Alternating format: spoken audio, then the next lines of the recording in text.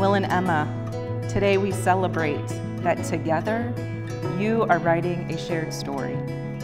When you met each other, you both came with experiences and places that left indelible marks on your life. You had people, your friends, your family who supported you and encouraged you in life. You had faith that strengthened you. You each entered this relationship with a rich story of you. Today we celebrate that you have decided that from this day forward, you will share a story.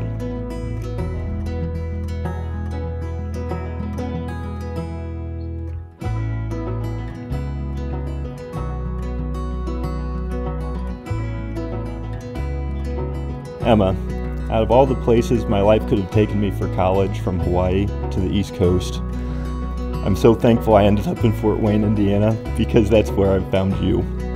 I'll always remember when I first saw you and how beautiful you looked. I will never forget when we first met and how excited I was to see your wild blue eyes coming towards me, and how sad I was to see your ponytail bouncing away when you left. All of my hopes and dreams that I thought I had drifted swiftly out of my mind when I realized that my biggest dream was for me to be able to call you my wife. However dark, however cold, however dreary, you constantly make my life better than I'd ever hoped it could be. When I told my friends and family that I was going to propose, almost everyone that was already married told me love and marriage was hard work. To my biggest surprise, it doesn't come close to hard work. It's much more difficult. I don't mean hard work as in going to a job you hate or as in roofing a house in the middle of the summer.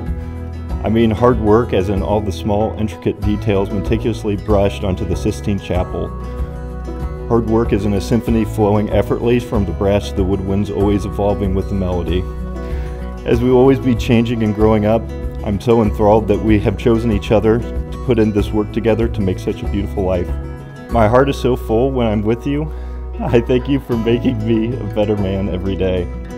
So I vow to you to always love and cherish you as the wonderfully unique person that you are, to be a rock in difficult times that remain ahead of us, to always be willing to work on our disagreements, to always remain faithful to you in our marriage, to become the best man I can be, to remain on solid footing in God's plan for our life together.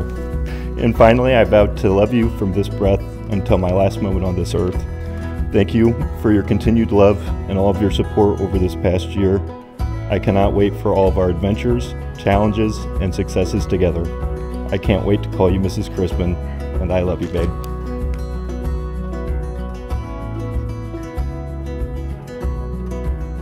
William, you have been everything that I could have asked for and more. You are the unbothered to my bothered and the calm to my crazy. I appreciate everything that you do with me without question.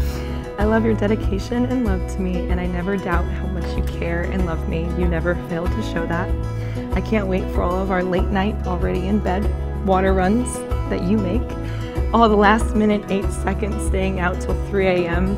despite your better judgment, and all the Uber rides and walks when we're 20 feet from the house. I can't wait for all of our vacations and raising children together and being bad mom and good dad. I appreciate the humor you bring in at sometimes the worst of times, and I love that you can always and never fail to make me laugh. I love you.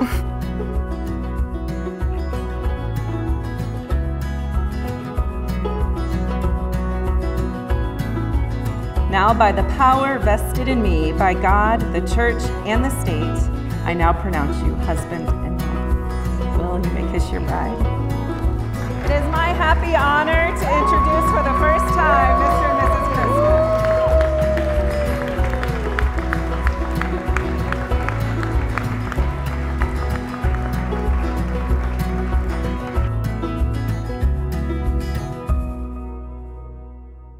Full stop. Can't believe I live in your thoughts. I think about you all the time, morning, evening, and midnight. Such a wonderful delight. Forgo, give up everything that I own. Yeah, I'd give it all up now just to be with you. So